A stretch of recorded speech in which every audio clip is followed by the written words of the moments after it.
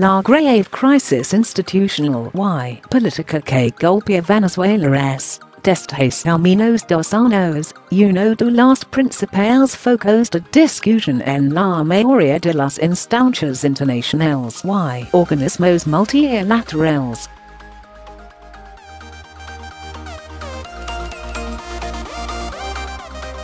La Asamblea General de la Organización de los Estados Americanos, OEA, que se celebra esta mañana en Medellín, escenificó las discrepancias y las tensiones que existen en el continente sobre las fórmulas para lograr una salida del impasse.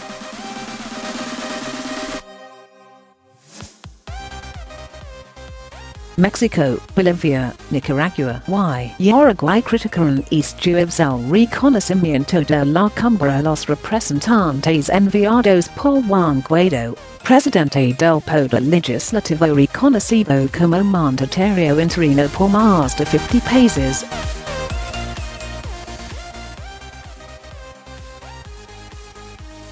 Uruguay llevó más a la su rechazo y se retiró del conclave, que también debate sobre la emergencia generada por el régimen de Daniel Ortega en Nicaragua.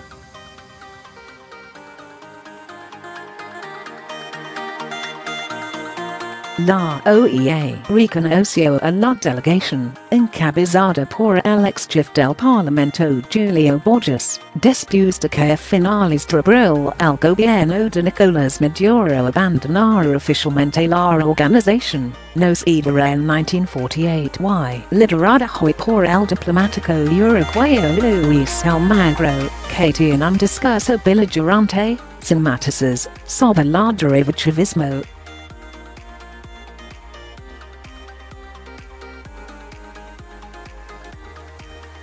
Fue precisamente el embajador jefe de su país ante la Asamblea General, Ariel Bergamino, quien tomó la decisión de levantarse de la mesa por un progresivo y sistemático vaciamiento de la institucionalidad y la normativa de la organización.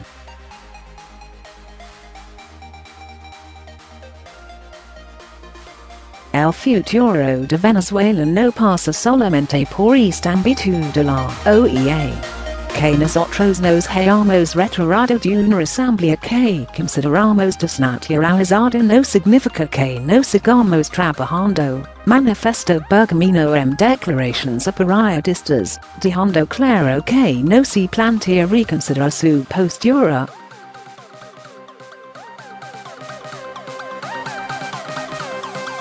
Nosotros cuando nos retiramos, entiendo la posición de Uruguay se enmarca en un contexto concreto.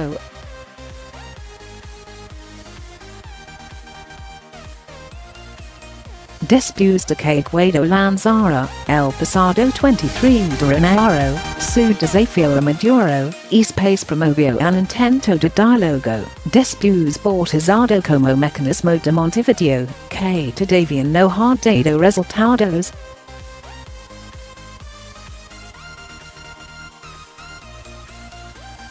Sin embargo, el gobierno de Tempo Vázquez mantiene la voluntad de acompañar una solución negociada al estancamiento.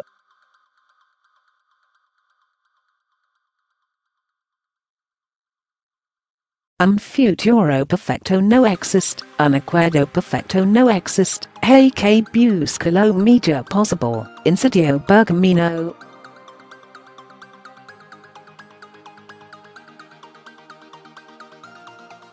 Las aproximaciones al diálogo exploradas hasta ahora han fracasado por la negativa del chavismo a hacer concesiones de calado, como ocurrió en 2018 en República Dominicana, según el relato de la oposición, porque esa premisa choca con la principal exigencia de las fuerzas que hoy se sientan en la Asamblea Nacional.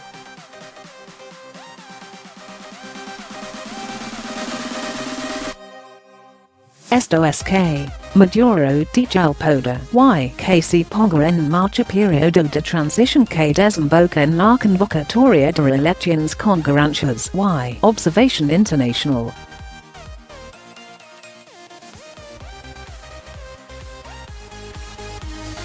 por hizo el reconocimiento de la delegación de Guaidó en el seno de la Asamblea General de la OEA. Tiene un alcance simbólico no despreciable.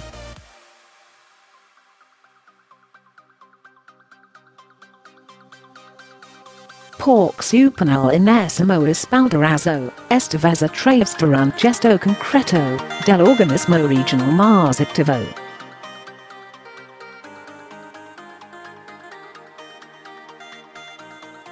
Tenemos el reto de solicitar a la América Libre que haga todo lo que está su alcance para sacar al estado fallido de Maduro, manifestó Borges, quien saludó la decisión de organización como una consecuencia de una crisis ya insostenible. América Latina entiende que el drama que vivimos en Venezuela tiene consecuencias devastadoras para sus países.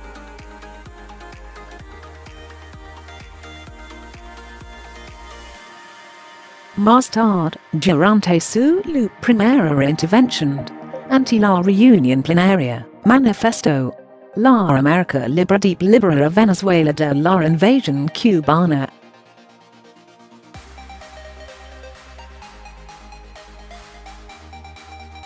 Los militares venezolanos son vigilados, perseguidos, amedrentados, arrestados, condenados e incluso torturados por agentes enviados desde La Habana.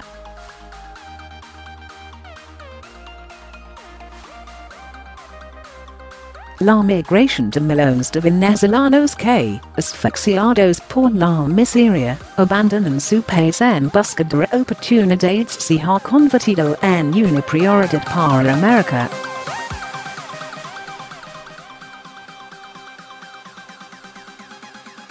Más de 4 millones han cruzado sus fronteras desde 2015, según los últimos cálculos de Nations Unidas. Más de 1 millón se estableció en la vecina Colombia.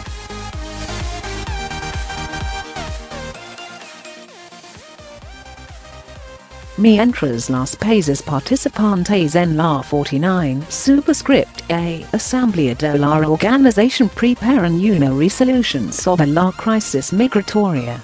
La situación política de Venezuela, donde menos de 2 meses se dio un alzamiento que logró la liberación del dirigente opositor Leopoldo López, pero fracasó en su propósito de derrocamiento del régimen. El presidente anfitrión, Iván Duque, pidió apoyo a los gobiernos del continente.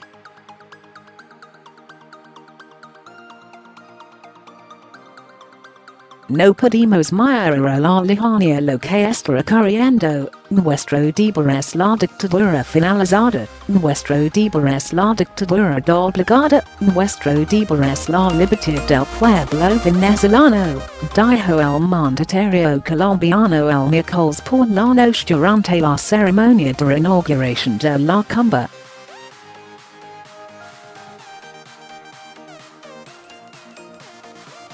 Su país fue el que, junto con la administración de Donald Trump, abanderó el respaldo internacional a Guaidó, cuyo plan lleva meses estancado.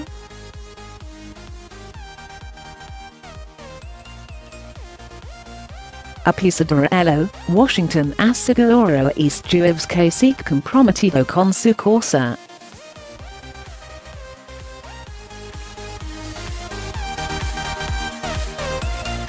Sobre que la reunión de la OEA demuestra el amplio reconocimiento a su gobierno legítimo.